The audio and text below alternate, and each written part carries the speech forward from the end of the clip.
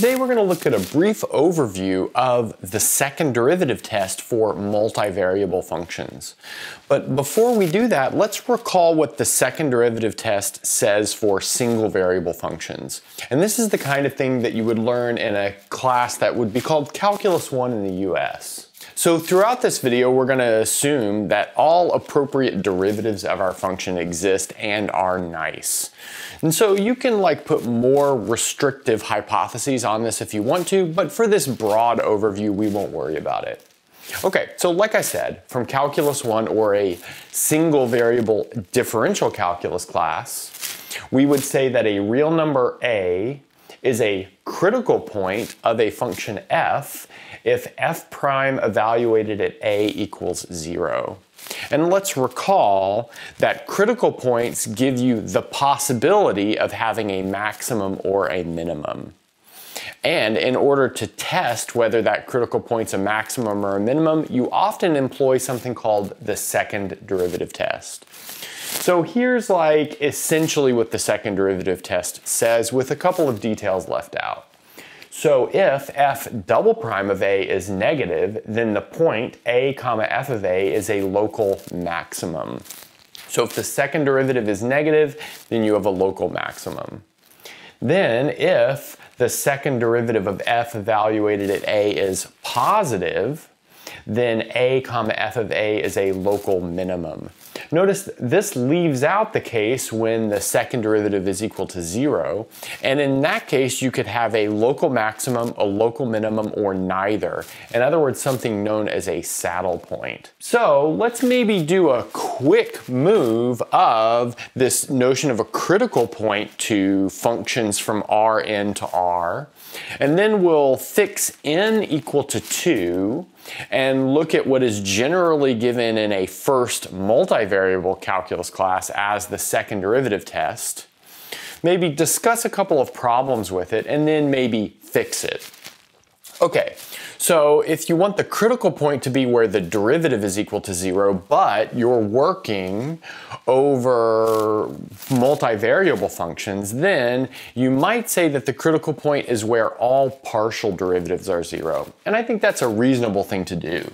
So let's write that here. So we say that a number a, which comes from Rn, so perhaps this is a list of numbers, or you could think of it as a vector, is a critical point, so I'll still call it a critical point, of f if the partial derivative of f with respect to xi evaluated at x equals a equals 0 for all I between 1 and n.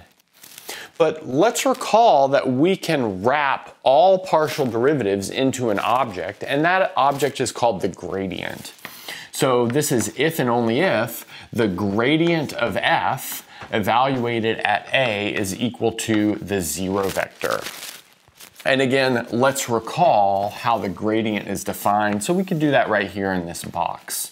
So the gradient of f is given by the vector, the partial with respect to x1 of f up to the partial with respect to xn of f. And here I've built in this new shortened notation for the partial derivative of f with respect to x1, just this del sub 1.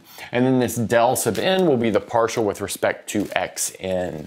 So if we wanted to be explicit about that, we'll just say that del I of f is equal to the partial of f with respect to xi. So that's a nice shortening, I think. Okay, now, like I said, we're going to set n equal to 2 and now explore what's generally given as the second derivative test inside of a Calculus 3 class or a multivariable calculus class in the US. Okay, so it goes something like this. So if the second partial of f with respect to x is bigger than 0, so I'll denote that as del x squared operating on f. Here we're thinking, since we have n equals 2, that our two variables, instead of being x1, x2, are x and y.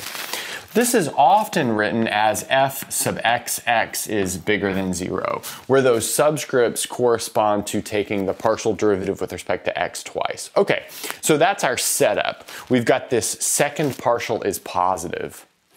And then from there are two cases. And those two cases are kind of similar to these two cases over here.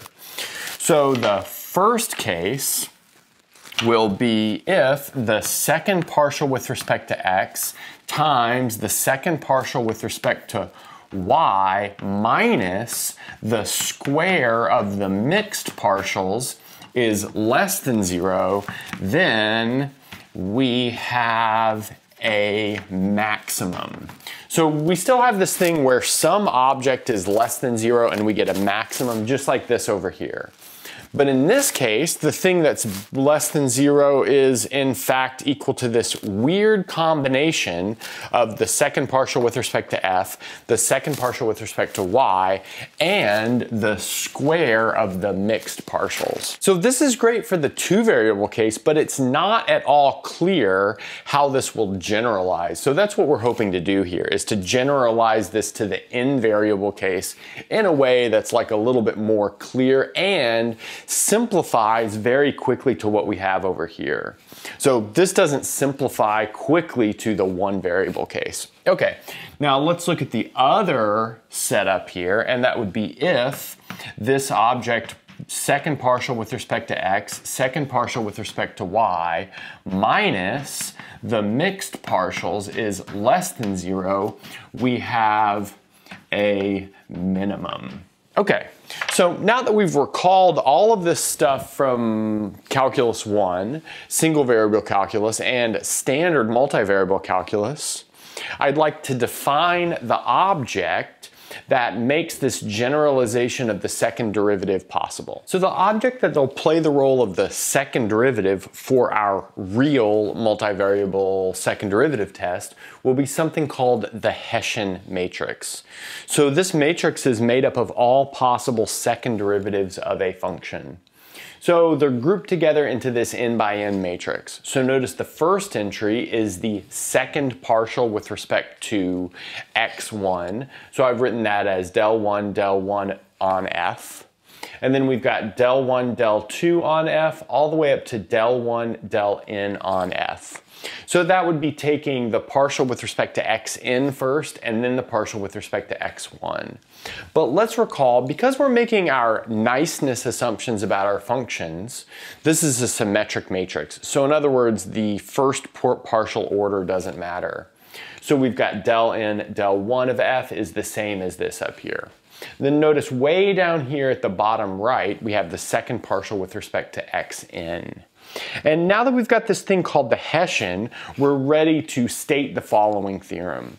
Maybe in a video in the future, maybe on the second channel, we'll do a proof of this. Okay, so let's suppose that we have a critical point. So let's recall the critical points happen when the gradient is equal to 0. Then here are our two conditions. So if all of the eigenvalues of the Hessian evaluated at A are negative, then f of a is a maximum. So there's that negativeness implying a maximum. Then, if all of the eigenvalues of h of a are positive, then we have a minimum. And of course, if some are negative and some are positive, we have a saddle point. And if some of them are 0 and some of them are negative, or some of them are 0 and some of them are positive, then the test is somewhat inconclusive. So now we're going to look at a fairly simple example. So let's consider the function f of xy is x squared minus 2x plus 3y to the fourth plus 4y cubed minus 12y squared. So we'll first find the critical points, but we'll do that instead of setting the gradient equal to 0, we'll set each first partial equal to 0. That's equivalent. So the partial with respect to x is equal to 2x minus 2, because all of those y's will go to 0. But notice this tells us that x is equal to 1. So that's a fairly simple equation to solve. Now let's see what we get for setting the partial of y with respect to 0. So this will give us 12y cubed plus 12y squared minus 24y. So we can factor, let's see, a 12y out, and we'll be left with y squared plus y minus 2. And then we can factor that y squared plus y minus 2. That'll factor like, let's see, 12y times y plus 2, y minus 1. Setting that equal to 0, we see that we get y equals 0, y equals negative 1, and y equals positive 1, and y equals negative 2. So altogether, that gives us 3 critical points. We have x is always 1, and then y can take on these 3 values. So let's summarize that, and then we'll test each of those critical points using our theorem. So we just determined our critical points, and now we're ready to test them with our Hessian matrix. So let's calculate the Hessian matrix first.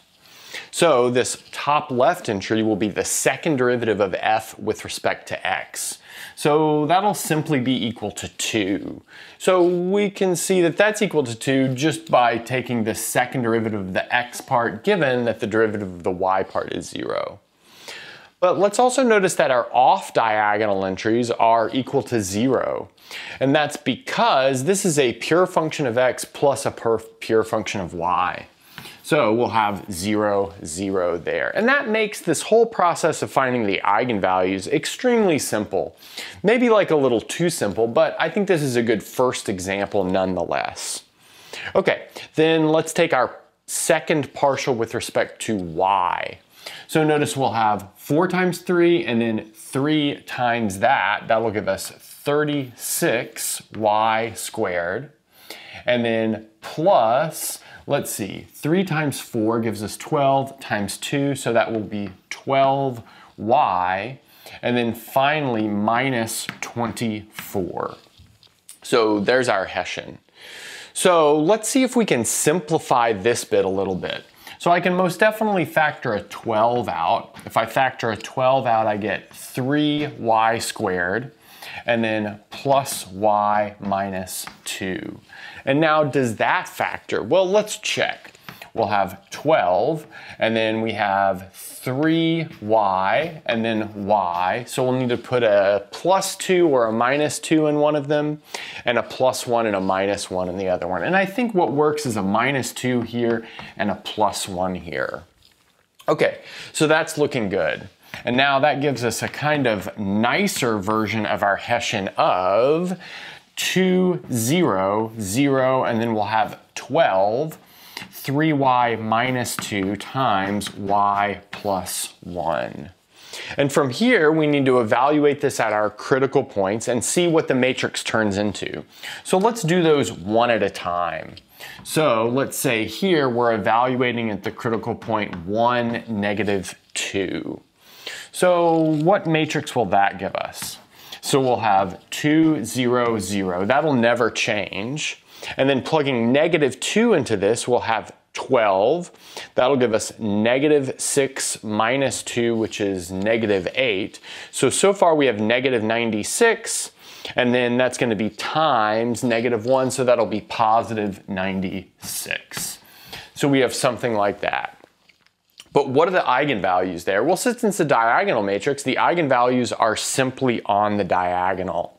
So that tells us that this will give us some sort of minimum if we plug it into the function. Okay, so now let's next plug in 1, 0 maybe. Okay. So that gives us 2, 0, 0, and then plugging 0 in here, we'll have 12 times negative 2, that's negative 24 times 1. So in the end, we have negative 24.